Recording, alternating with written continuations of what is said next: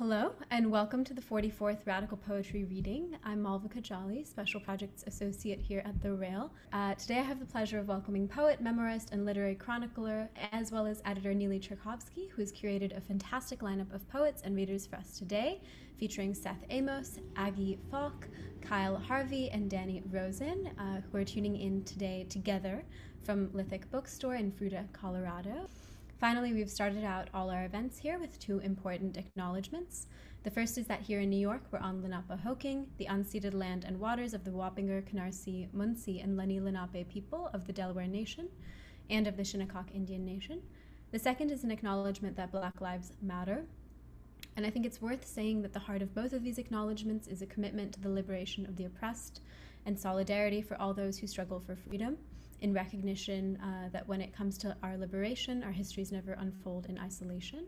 In that spirit, I encourage you all to check out the chat for a living document of resources and actions we've been putting together behind the scenes at The Rail.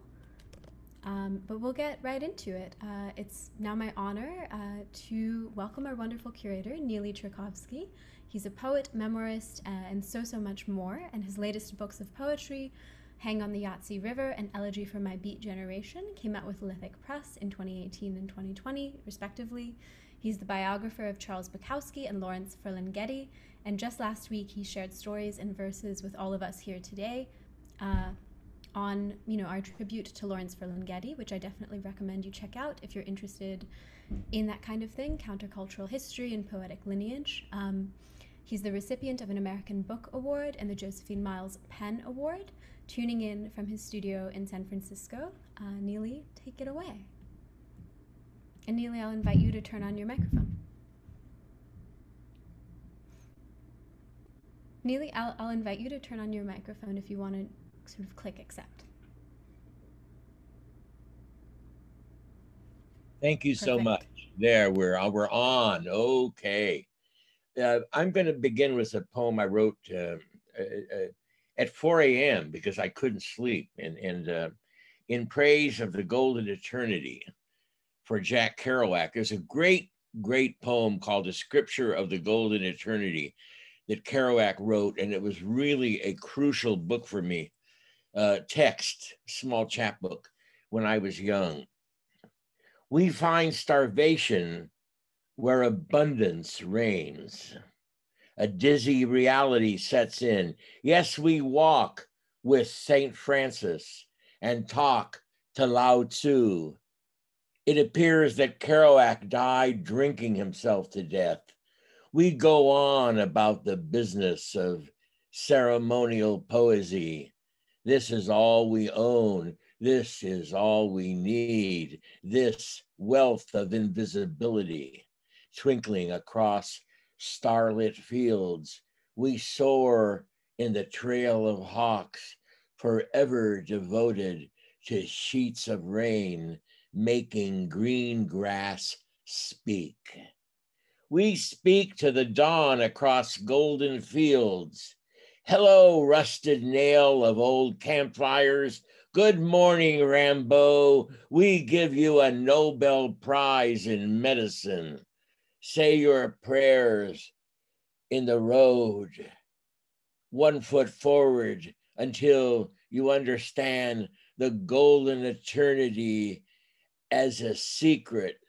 Travelers, end of land where sea mammals stand guard until we destroy them because of our power. Yet we hold a red candle as the headways race towards spring, the eternity of a golden secret, wise in your palm. Crazier and crazier, the air traces it with nimble fingers. The insanity of a silver lining on a golden bowl sways in awkward patience. Do not be worried. Go directly to the animal who grazes on snow-crusted grass above bewildered multitudes. Praise every moment a vast practice of devotion and solitude. The silence of our golden infirmity makes us richer in the end.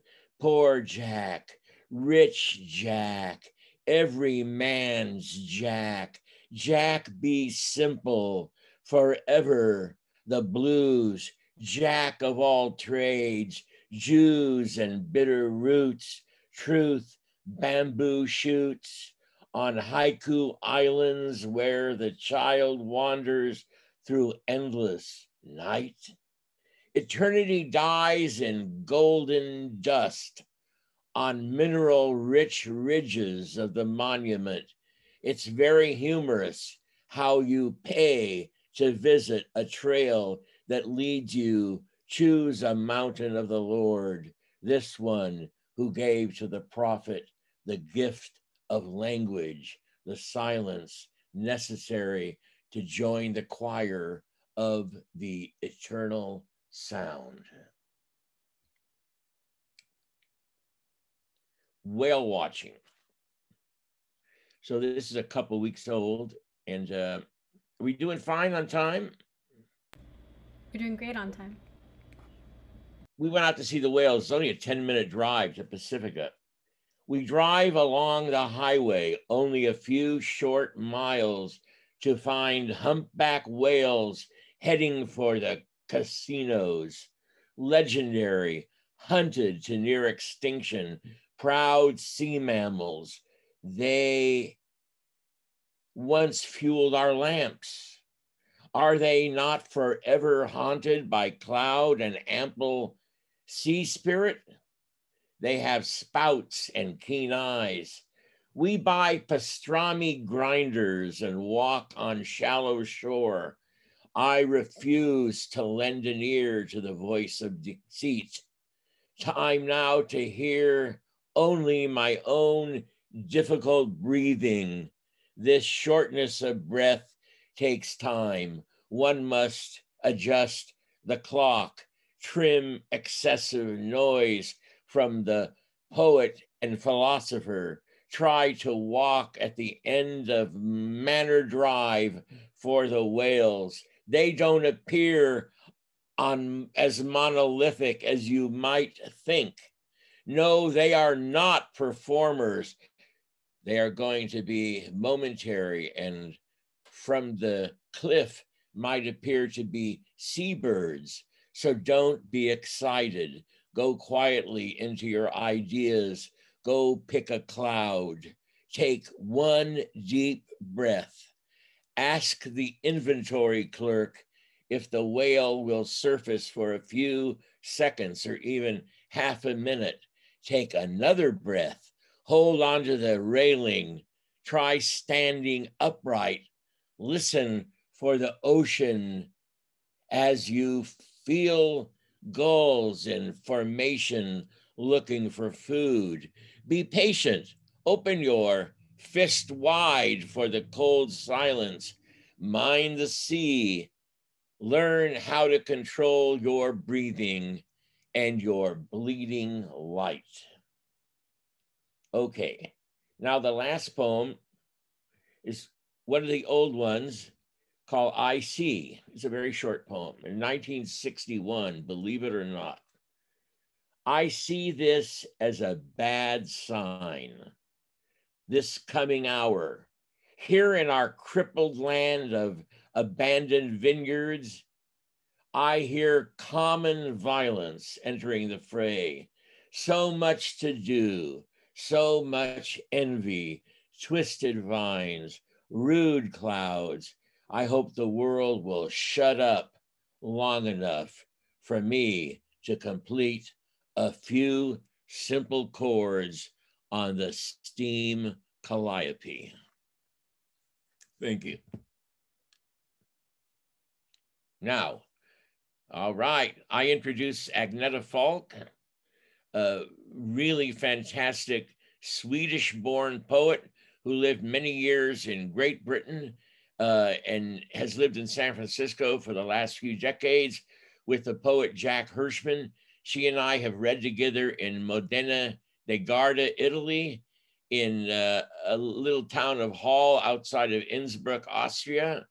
I've waited for her at the train station in Venice and all that sort of thing. And she's a great international figure, beloved poet in our city. Agneta.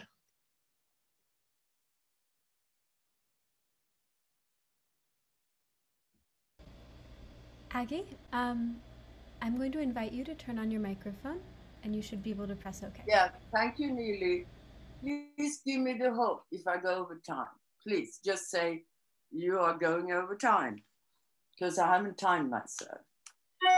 The first poem I'm reading is a dedication to two dear friends, David Patrick and Duncan, and it's with pride I read it in the times of pride. Playing the mahogany. That night you put on the mahogany, we danced till dawn without speaking. You with full-blown AIDS kept a tight secret, and he, young without knowledge of it, bursting with love and passion for you. And I, a mere pawn in a game I didn't then quite understand, but willing, oh so willing, to weave my body into this story unfolding in the deep midwinter night in that small room between the canal and the road. How my role was to hold you apart without knowing why, while your hearts and bodies pounded through me like express trains in the night. Eyes full of longing, deep thrusting glances, each moment tearing at the unsayable, the forbidden. Oh, moon of Alabama, we now must say goodbye, sings Jenny. The night is on its knees, and the needle sticks yet again on the gramophone. We begin again, closer to the core, a muffled hurricane moving toward mahogany. And here you come, dressed as a judge, wagging your finger, he down on the floor, begging. This naked denial needs dressing up. In the deepest water, we bury the living before they die. In the early hours, I'm the last divider, the membrane between you two, as you both begin to dig into my arms as if they belong to either one of you. The thoughts among us unspoken. In days to come, we hummed the mahogany and burst into intimate giggles at the thought. Month later, David Patrick took his last breath. A couple of more months later, after reportedly missing for a week, Duncan's body was found in the canal. We must have whiskey, or you know why.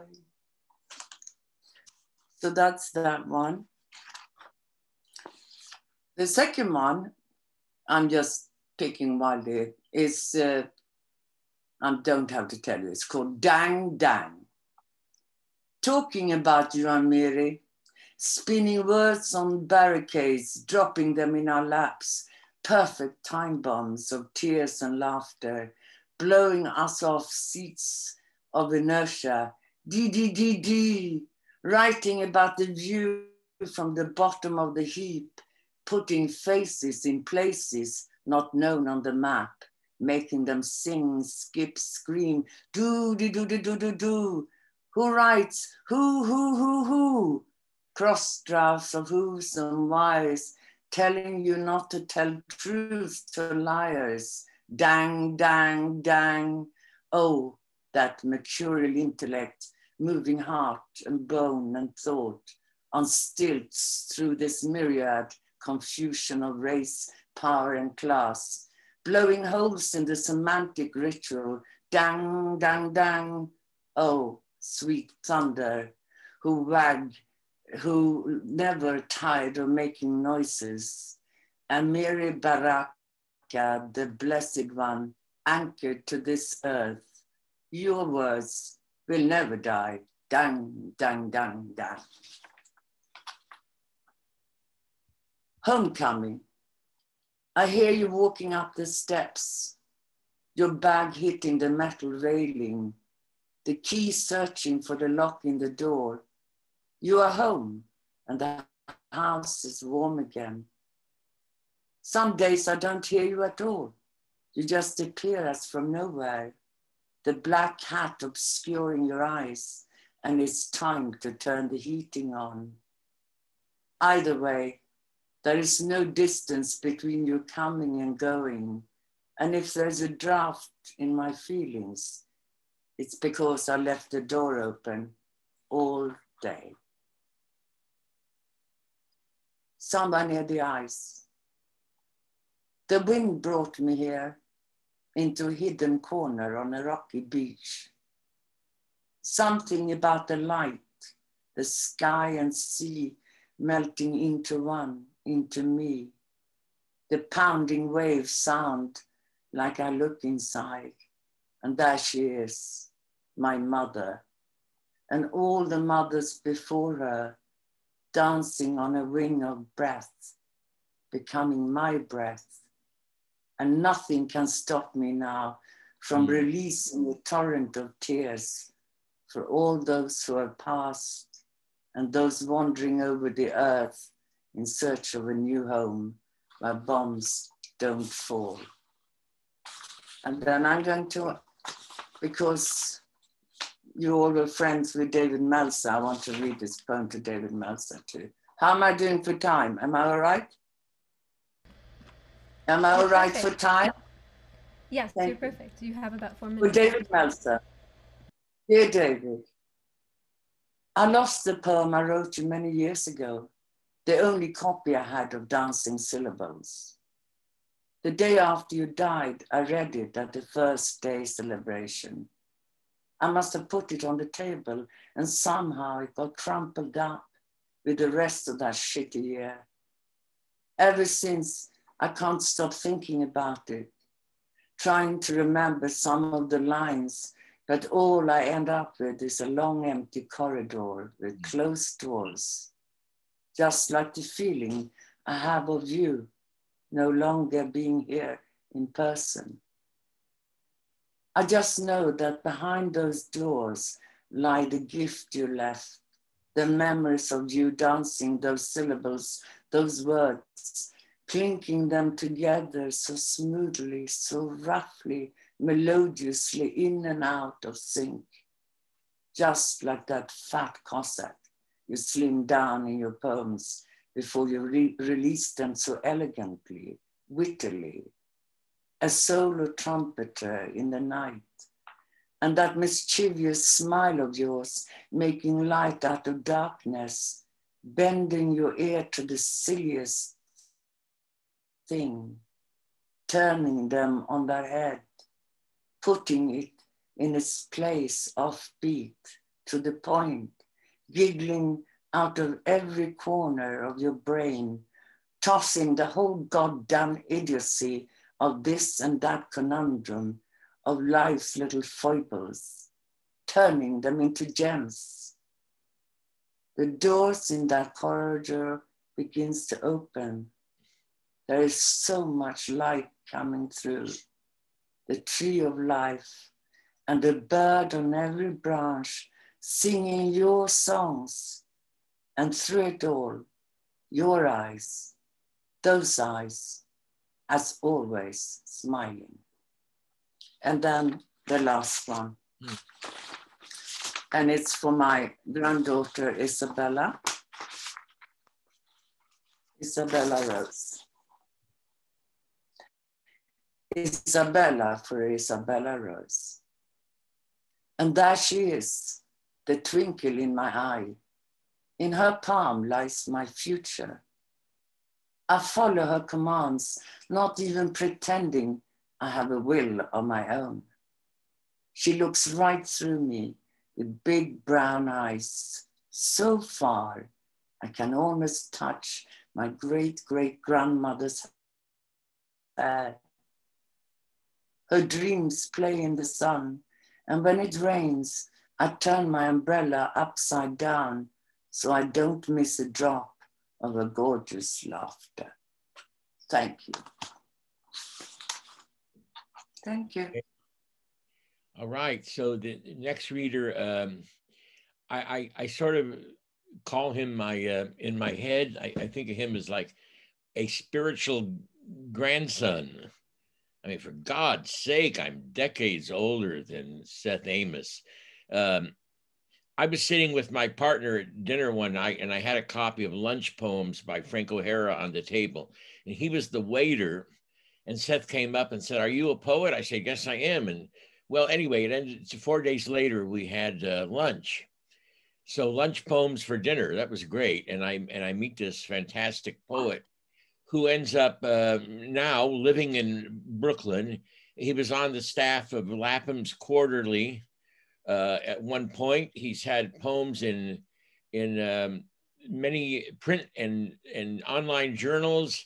Is working on a book of poems. And so it's really my great pleasure to introduce Seth Amos. Thank you, Neeli. Thank you, Malvika, and everyone at the Brooklyn Rail for having me. It's an honor. And if you were in my section the night that I met Neeli, I'm sorry for ignoring you. All right, first poem I'm gonna read is called Don't Get Weird. This is a line taken from a conversation with my parents when I told them that I wanted to be a poet. Don't get weird. Don't lose yourself or forget your appearance. Don't walk around muttering soliloquies or let your daily bread be the prayers of the dead. That's not food on the table. We think it's great that you can recite poems. Just don't do it to yourself. We've heard you in your room. Don't do it in public either. We are so proud of you for writing little poems with fine pens on good paper, but let that be it. Isn't paper enough? Then there's the drink. We know the perils of diving headfirst into yourself. You get thirsty. We know you have heroes and that they enjoyed a tipple or two. Just don't get weird.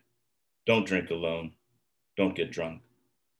If you get lonely, don't turn to women. Don't turn to men either. Keep reasonable company. Don't make weird friends. Most of your friends are dead. That's fine. Jesus died for you. The truth is, we worry about you. You spend most of your time alone with friends you cannot meet. That's fine.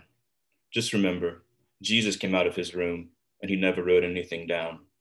Well, except for that little bit in the sand, and we're not sure you can call that published. We are just so proud of you, our son, the poet.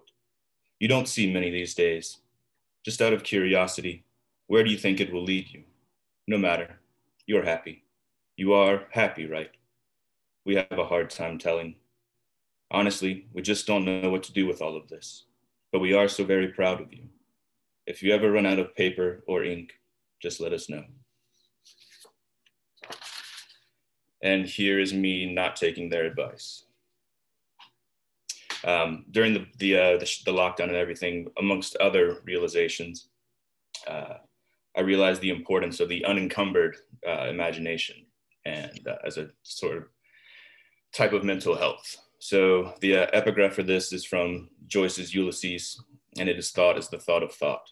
And the poem is entitled The Cocktail Party. Come for sip, sip. Nothing needs dunning. We're all friends here. Thinking thinks for itself. The shepherd of moments, the mind tracing its folds. Well, might, if would. Don't tell them you know. Lilac, to no one, said, the blooms are late in the eyelids, then poured Manhattan in the cat's ear. Seer Otis, well wet, interjected, leaking is the am vessel I empty, meant the empty vessel I am is leaking. Gaspancho, young in the tooth, said, but why do we like ice and heat? And then laughed at a dog fart. Betty Stranger, to the unattended corner, whispered, safety in numbers, danger in words, 589146213 to the 10th power. Old Orpheus, strong with the gift, found Lot's salty wife and licked her and decided Eurydice must be pepper. Have you tried the skin syrup? Sweet as bread and lamb's blood? And was Jesus his own favorite food? And the next one is called From Wild Things We Require Spectacle. First part, 1. In a wood once, I saw death feed thousands. Nothing asked what took the life from it. Any wild thing knows old age is luxury, a kind of hunger in another mouth. I could not make out the dish. The meal had already started. Flayed open by teeth and talons, larvae laid upon it like offerings that consume their altar. Full mouths contemplated the gift, while fitful, unfeeling eyes kept watch. They buried it in their bellies, the quiet of sustenance their eulogies. 2. In the bar at 6 a.m., the painter, new in town, sat disappointed with the calm. Isn't this where the poets drink? Her beer full, her eyes half closed. She wanted spontaneous recitations, for the mayhem of our minds to boil beautiful, to manifest what we were working toward instead of seeking solace from.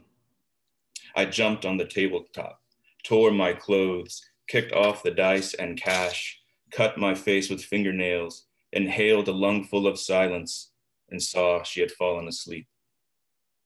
3. The whale chose the water because it wanted to forget its weight. It carries the secret of its breath until it must leap and let out and take in what no fish knows. 4.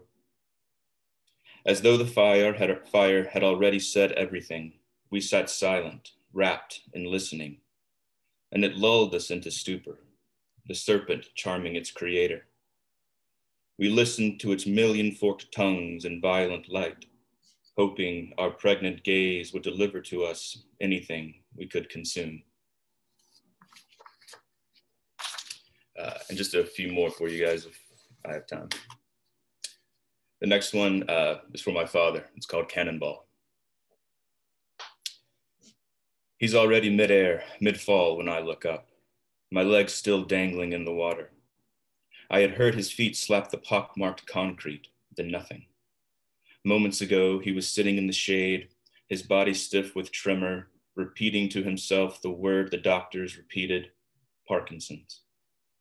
He's just above the water, lithe, almost weightless, knees clutched to his chest, ankles crossed. He's ammunition now, aimed at the water's heart.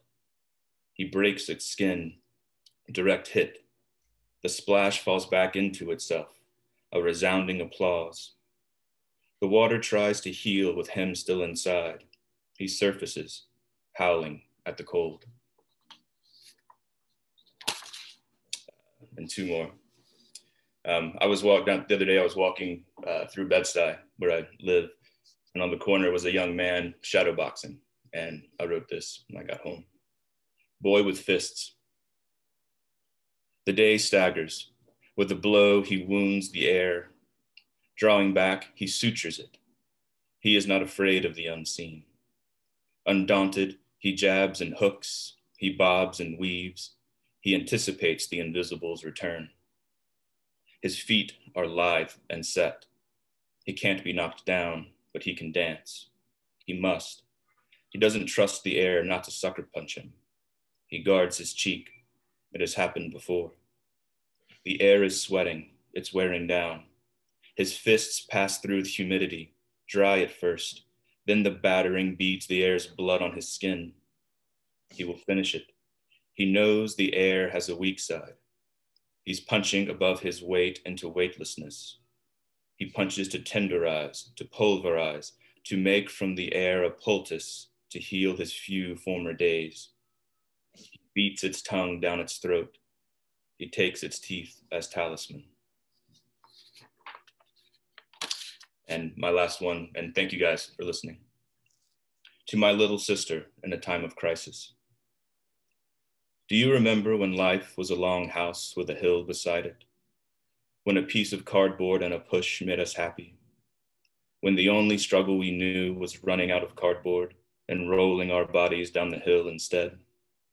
Do you remember the pine trees? Sometimes I can smell the grass and feel it tickling my neck. Can you? Did I tell you that once I took a baseball bat to that giant pine that overlooked our hill? I struck it first in the bat's sweet spot and it recoiled like Dad's shotgun. Blow after blow, I hit that great tree. Flecks of bark flew like shrapnel. My precise blows created a head-sized opening. The pale, wet wood leaked heavy sap. I examined my bat, caked with the stuff. What had I done? Ruined my bat, ruined the tree. I tried to wipe it off, but it clung to the aluminum. It clung to my hand. Together, we wore the tree's wound, and I wept. Thank you. Bravo. Thank you, Seth. So I'd like to just say, before I introduce Kyle, what a beautiful arc, A-R-K, the Brooklyn Rail is in the city of Walt Whitman. And I've been so happy to be a part of it in several different ways now. This is the latest manifestation of my relationship with this wonderful arc, this ship. Seth reminds me of a line I just have to read from Ezra Pound at the end of a canto, in meine Heimat, in my own country, where the dead walked and the living were made of cardboard. Now I recite that when you think of the state of the nation. And I think Pound, who wrote that in the 50s, really predates what's going on today. And again, thank you for the Rail for its great, inexpressibly wonderful and open-hearted forum. Now, Kyle Harvey is a great poet, and he has a book coming out from Cuneiform Press in Austin, Texas. And he's a member of the city council of Fruita, Colorado, where Lithic Press is. He has 3 children. He's a poet, book designer, musician, all these multi-talented things. He's a great introduction writer, I can tell you. And I take it personally because he's also my literary executor. So when I'm gone, it's all in his hands. Kyle. Thank you, Neeli. I appreciate that. I love you.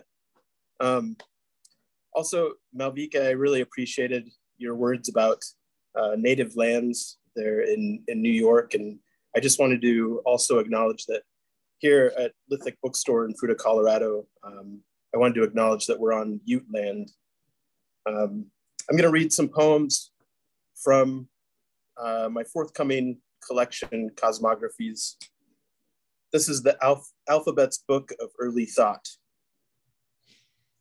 The early thought, the shape of light gathered, thrown on the object of July's affection, thrown on the secrets of water, the secrets of birds, secrets of flowers. The early thought, the shape of light gathered, thrown on the alphabet's unfoldment in the secretive darkness. The early thought, the shape of light gathered, thrown on yourself in the mirror, shown through a cluster of crystals on the counter. Do not lie blame on me for a lack of meaning. Do not lie blame on me for more thinking and less talking. Do not lie blame on me for growing further away in a field full of oceans, the world before man always expanding beyond the first penalty of pride. Might you join me in wrapping our linen thoughts around what will always be empty, if not for our shared reality in the gathered light. The early thought, the shape of light gathered, thrown towards the process of immediate things. Hostile rivers flood, blood on the bottom of feet from a thorn. But what moon, what sun, what stars? The early thought, the shape of light gathered, and then shared. What must be said of the gathering light? What must be said of the gathering light? What must be said of the gathering light? Continued until a man with a hole in his hat stands behind the pulpit and raises his hand. Of light we spoke and gathered in, and gathered such as it does, when laid upon darkness, pitied there all the night, for 1,000 years one season. Of light we spoke and gathered in, descended from what heavens. Of light we spoke and gathered in, and around an inward fire. We of light as all does shine when out from under cover. We of light as all does shine, the bee as does the clover. We of light as all does shine, the glow upon the meadow. We of light and gathered such, and spoke thereof in spite of all our sorrows. We of light, the gathered dust, and visions of Johanna. We of light are true enough. We are true enough. July is true enough. The morphic field true enough. Emerging form true enough. The color of night true enough. Divine imagination true enough. Energy, man, it's true enough. The principle of change, a will to change, a language inside of a language, a field within a field. Existing habits are true enough. New patterns are true enough. Inherent memory is true enough. Our origin is true enough. The cosmos spilling from an egg is true enough. The Big Bang and the clapping of hands is true enough. The myth of reality projected towards one another in the gathering light is true enough. Yeah. Jack's Alice, comma, and her chalice, comma, are true enough. In fact, they've found their way into my poem palace. 1987 and the death of the last dusky seaside sparrow is true enough, and the world imagined is true enough. It's true enough there are no straight lines, and it's true enough there are many straight lines. Truth is the color of teeth is true enough. Shit happens is true enough. Mathematics is true enough. Metaphors are true enough. Nature's imperfect stutter is true enough. No, not I, but nature is true enough. All is holy is true enough. The first poem is what I say to you and what you say to me. The first poem is true enough. The first poem becomes the last. The first poem. Right. This is the next one is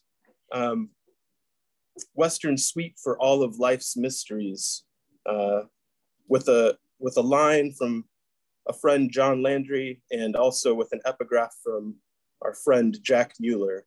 Stay solid in the mystery. Jack, I don't know what to say. Time was not time and mind was not. Light was not, nor darkness. My dreams haven't always been wrong, Jack. It was 4:32 a.m. and the creek was rising. The bridge was washed out, Jack, and it was mostly silent, if not for the faint cries of the saints and the fays and their cries. And Jack, we were sitting in your car, and your car wouldn't start. It started to snow. We were cold, and you suggested we rub two words together until they make fire. Jack, I don't know what to say. Silence is my mother tongue, Jack, and song my second language. Lorca was my grandmother, and his mother's mother was the song itself. The song itself was something else, a river, a lover, the myth of whatever. What I wouldn't do to die for forever. Wrap myself in the light of a feather, warp myself into the good of my father. He once left me in the woods, Jack. What is the color of night, Jack? Please don't tell me, Bible Black. I've passed over Celia through the dark halls of mollusk. At the top of the stairs, there were more stairs, and the top of those stairs, there are more stairs. Cecilia, you're breaking my heart. You're shaking my confidence daily. Daily, I am born again, disoriented into domestica. Always at the top of the stairs, there are more stairs. Nerval always winds his tight spiral, fevers his way into extraordinary magnitudes, obsessively loves his way. Jack, I don't know what to say. Yesterday, there was an ocean. Now it's gone. Every house is filled with years, and every year filled with sadness. We light no small fire to keep our pipes from freezing. We sing no insignificant song to keep our hearts thawed. Let me fall asleep in this poem. Let me awake from this dream and into another. And I'm just gonna read one more. This is a little bit shorter one from a section in the book called The Western Suites. And this is Western Suite for Nothing in Particular after Bill Berkson. Even as the evening light lies golden upon us, there is a despair in the air, for nothing in particular, and for all things, but we must not say so. Though I want for nothing in particular, I find myself unfulfilled and unsettled, full of uncertainties and desperate leaps of imagination. It's 12:46 p.m. on a Wednesday afternoon. I've written a few good lines for nothing in particular, and for which no one will care, nor will I. It's 12:48 p.m. on a Wednesday afternoon, and it doesn't matter who I am, or for what winds blow, sand in Devil's Canyon, and for nothing in particular. It's 1:39 p.m., and a black hole just ripped through me, and now stars leak from my veins. My cosmos aches, for nothing in particular. Still, an ache is an ache is an ache. I don't want to stay, and I don't want to go. What hasn't changed is my will to be estranged. Thank you guys very much. It's been wonderful hearing you all. Great. Thank you, Kyle. Now, the next gentleman I'll introduce is the founder of Lithic Press, bookstore and publishing house, right there into the tradition of Lawrence Ferlinghetti. Right now I'm revising my Ferlinghetti book that, believe it or not, I wrote in 1979. And now it's being revised and it'll come out soon. But at any rate, this poet, I'll never forget the day when he said to me, "I want to publish a book of yours." And I was so excited. And unfortunately for him, he's had to listen almost 350 days of the year to a poem of mine on the telephone, because I call him up. I'm either lonely or upset over something, and I got to call my man up, and it's pretty amazing. So he's such an incredible poet, as well as, I mean, imagine a little town of 14,000 people. You go in and there's all these poetry books, a blizzard of them, and books on indigenous people, and books on the environment. And Danny Rosen, he's a geologist. He's an astronomer. You can look at the rings of Saturn at the observatory at his place. He lives about 5 miles out of town. And on the way to his place, you can stop at a house, and this old woman opens the garage, and there's thousands of tomatoes, and you can pick, like he did, 5 pounds of the most incredible, luscious tomatoes. And then you go to his place, and he opens the door, and the first thing out of the door of the car is Zorro, the dog, who I'm sure is at his feet right now. This is my beloved publisher, fellow poet, Danny Rosen.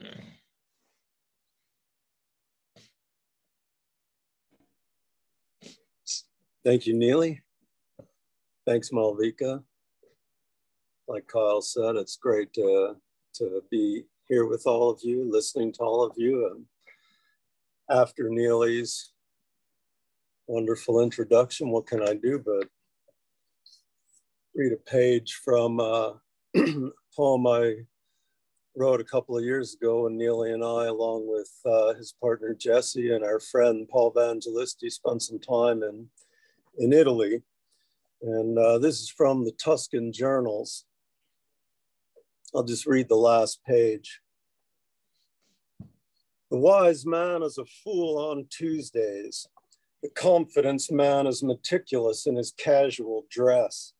The German bikers wear shark skin leggings to ride with green urgency up and down the hills to Gabriella and Luciano's house, where Neeli does Ferlinghetti at the terrace table. Jesse is laughing. Malatesta is in the air. Now Neeli does pound, as if he too was in the halls of hell. Vangelisti says, my writing is all about process.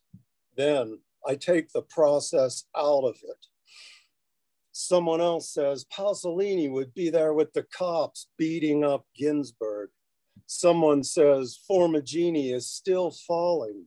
Someone says the poem is about jumping to the next, or about itself, or about a midnight visit to Shelley's house by the bay, where gulls mew and mock the poets who argue academic feathers and woo, woo, woo their sexual natures. Or it's about the precision of a thin slice, the way she caught each piece off a large cylinder of prosciutto took my breath away. Then came a London mule, talk of Ishi, last of his tribe. And Neeli said, bullet train, apropos of absolutely nothing but another quiet morning at Il Forno Cafe, where we love life so much that sometimes we want to kill. Neeli Cherkovski has been killed so many times, and still here he is, an old world man, if any man is an old world man. He has lived in this land for 400 years. He comes from a long line of notaries. He knows nothing of the notary. He comes from a long line of builders. He has never built anything with anything but words. He is a man of words. He is an Italian film star. From the very beginning of the talkies, sad eyes made for the big screen. He is on the phone with Ezra's daughter, a child jolly, swinging his legs, leaning back, doing Bukowski. Jesse is laughing. Oh, Daniel dear. Neeli sighs and says, as Hank, this is the gift, and I am ill with it. Cheers, Neeli. Well, it seems like so many people who are participating here are on the coast or New Orleans or in some big urban area where I'm from. I'm from Philly, which I left about 40 years ago. And so I'd do a couple of things from the neighborhood. This is called Flew Off an Eagle.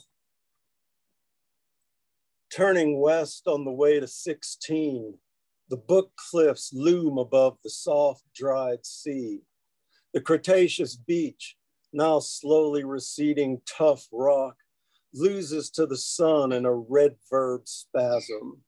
Two ravens squawk, float tiny over a knife ridge, slope and cliff, mud and sand, sea rise and fall. Wave like the beach came and went, back, back, back and forth.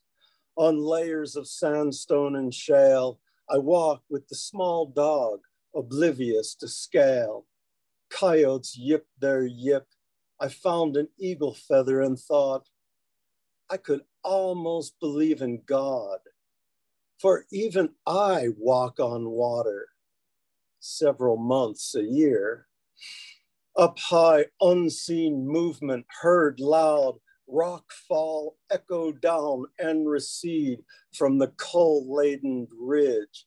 The snow-covered valley looks Paleocene. One or two dim lights, then three. Quick-tongued primates build shelter, kindle fire, gather together. Humanity on the edge of the sea. Young Venus, sharp above the western dune. To have one true friend in this life is enough. Twice last week on the ridgeline, a coyote leapt into the sky and flew off an eagle.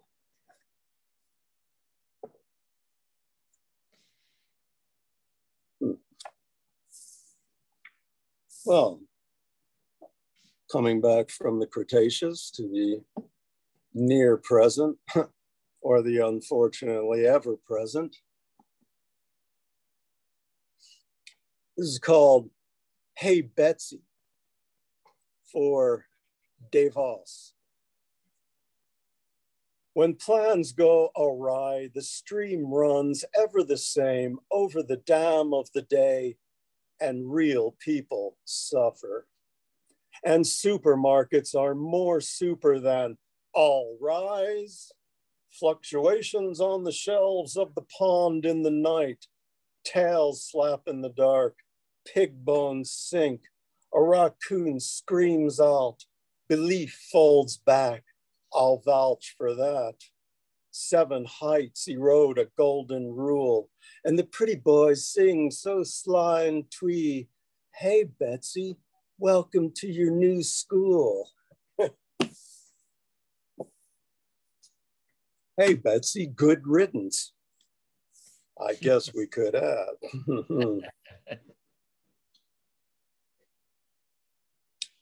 Well, I talk to Neeli every day, and it's, I mean, this, who is it? Berryman has a great video of him saying, life is boring. Well, life is not boring when Neeli's on the phone. And we talk every day, and he's so exciting and energetic. And I just love the interaction. And we talk about where poems come from. And he's just in the last week or so, he's written or revisited some things he wrote 50, 60 years ago. And I was thinking of, just last week, I was thinking about 30 years ago, I was in Australia and spent a bunch of time in Tasmania. And in 1996, there was a mass shooting in Tasmania. This is a god-awful thing. And unlike some places after that shooting, the government got their shit together and passed some very stringent gun control rules that have largely prevented similar incidents, unlike here. Anyway, this is called Port Arthur, 1991. It was him. I know it was him, and he freaked me out as his axe went down and up and down, and Joan Jett and the Blackhearts played way too loud in the cab of a truck, too shiny north of the lake, sound as pain, for eardrums to oscillate, for sense to make anything of the sort, so far off from the norm, certain hairs arose, alarm, a wary for any possible defense. I wanted out of there now, and dawn, and in the twilight of a normal day, a cloud covered his face in the picnic shelter. 5 years before the murder, his axe went up and his axe went down, and his eye watched his axe go up and down so hard. 35 dead. His father waded down in the pond behind the shed. I found my bike and rode away, aware of ends that do occur. Dumb luck and the one chance to escape from times that are bad, but mostly I just ride through and wave out the window at the moon and the soon to be famous for what they only knew their plan to be, to think it out, to act as if in a show, shoot from the hip, wave down a caravan, 1, 2, 3, 4, turn on the video, finish your meal, and open fire. Oy. Unbelievable, the crap that infects our being these days. Do I got time for a couple more minutes, Malvika, or how's it looking? You have time. You have about 2 more minutes. Right. I'll read moderately fast. What we can do in the midst of our lives. This is called Watching Baseball. It's got a little epigraph from a great baseball lover, Marianne Moore. The epigraph is, imaginary gardens with real toads in them. Watching baseball with contempt for it, its simple contrivances, the way it's designed for another commercial break every half inning, the control freak agents, managers, and players' constant rancor at the umpires, the ceaseless announcers, like house flies when the cows are close, all the scores from around the league, contempt for the season's length, the whole thing caught up in it, the thing, like watching paint dry, say those who describe it as dull inaction of half athletes whose exploits are always about average. And yet, growing up with it, one finds between the lines in baseball something genuine. The old man and a cigar, history, strategy, symmetry, stretch and have a dog and a beer, spill your pop going for a foul, stand up and yell out loud at the damn bums, and give praise to the human animal in action. Hail young bipeds performing at their peak, grown men in uniform, ready and willing to run through walls, spending the energy of any young warrior, with no killing, usually no blood. Tonight, the guy pitching is the pitcher who threw a pitch behind the head of the batter at the plate 6 years ago. Big brouhaha. The bench is cleared, a punch was thrown, a couple of ejections.